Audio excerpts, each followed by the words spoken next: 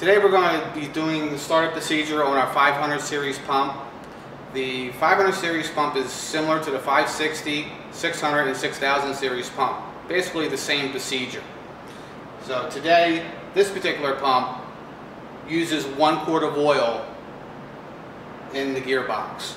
There are other models that might take 2, 3, or even 4 quarts of oil. Oil is critical when it comes to these pumps. You need to have so much oil in the pump for it to operate properly. When filling up the gearbox, you have your oil fill cap that's in the back of the pump. You'll see the oil fill cap.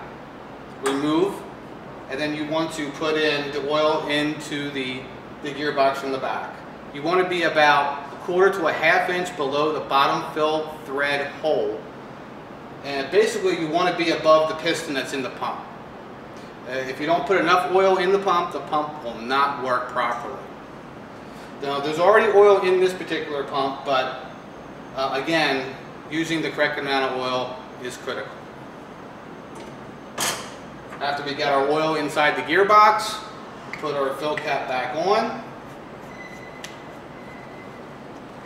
Then we want to take our manual stroke setting, bring it counterclockwise, which reduces the amount of oil that's being bypassed inside the pump, or less flow. What's happening now is the oil is going from the gearbox in over the piston and into the diaphragm area. Now what happens when now that oil is being pushed up through over the piston is air. Air is no good to our pumps on either the oil or the liquid side. So to purge the air out, we have an Allen wrench here with the plug that's sitting right behind the diaphragm where the oil sits. What we'll do is we'll loosen up the plug, take your Allen wrench, go to the air purge plug, loosen it up, and again, any air that's in that diaphragm area is going to come out and through. As you can see, oil is coming up and through. Now this pump has already been purged of air, but as you can see there's oil coming up. You must see oil come up there without any air before startup of this particular pump or any of our hydraulically actuated pumps. So obviously with no air being behind that diaphragm, you won't see any bubbles coming up through that hole. This plug is a tapered plug, so there's no need to put Teflon tape or anything like that to seal off the threads. So we're going to put this plug back in and tighten it down. Now we're going to purge the air from the liquid side of the pump. We've already done it from the oil, now we're going to do it from the liquid side. In order to do that, what we do is we have a supply here of liquid coming into your pump. We also have a calibration column which we're going to measure our flow. But right now we have our valves closed off. So we can open up our cap. This is our discharge cap. Now we do it a couple turns and we go back to our supply, open up our valve,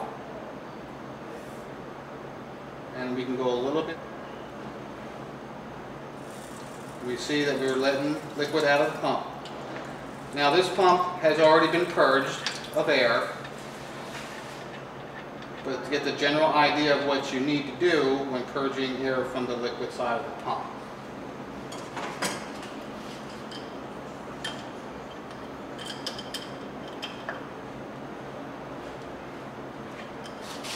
Now, you'll see that I have a valve here.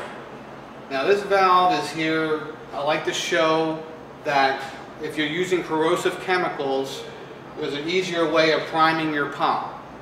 As you see, we have a T here at our discharge. I place that there to show that there could be a better way of priming your air instead of over here, instead of getting chemical all over your pump, where if you have a corrosive chemical, you can place a T with a valve, your outlet on your valve coming back to your calibration column. As long as you have a flooded suction coming down into your pump, gravity feed takes over, you open up your valve, and you can purge any air that's in the pump just by force of gravity into the pump head.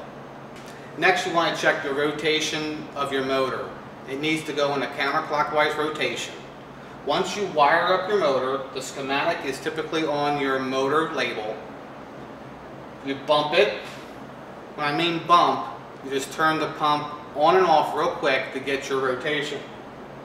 Now you can't see in the camera frame, but it is going in the counterclockwise rotation. If it's not going in the right rotation, typically all you need to do is interchange 2 wires to change the rotation on your motor. And again, it should be on your label on how to do the wiring. Next, we want to start the pump. We start the motor up. We start the motor up on 0 stroke, which is the micrometer dial all the way out to 0, counterclockwise. Now what we do is we typically let the pump run for 5 to 10 minutes on that 0 setting. Once you go through that time frame, we adjust the knob to a setting. And if you have a calibration column, and in this case we do, we're going to see the flow coming down in the pump. So what I'm going to do is I'm going to shut my supply off, open up my calibration column, and now we're going to pump through the column. I'm going to go up to 30% stroke. One full rotation is 10% of the flow.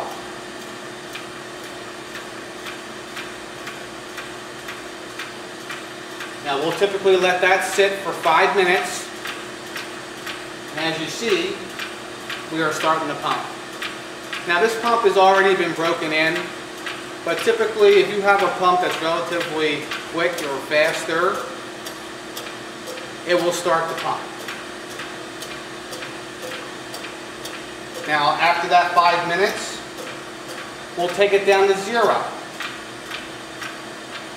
All we're doing is just kind of getting that oil hot and getting it moving. And if there is any air back behind that diaphragm, even though we purged it, sometimes there could be air behind there still. We can kind of cycle it through. And then once we're back at 0, we move it up to 60%.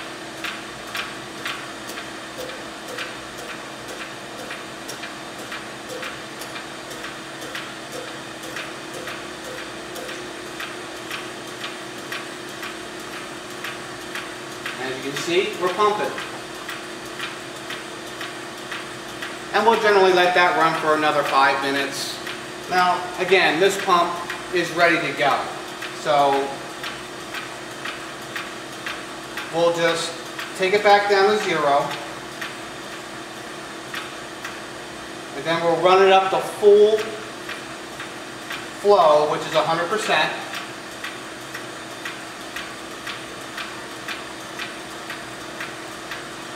And now we have full flow. Now I'm going to put a little bit more fluid in here. And just let it pump. Now this is a draw down tube. You can do a test on it to make sure that the pump is pumping at full flow. But I like to let the pump run at 100% for 15, 20 minutes. Make sure that everything is good to go. And that's basically how you would start up a 500 series, 600 series, 6000 series, and 560 series pump.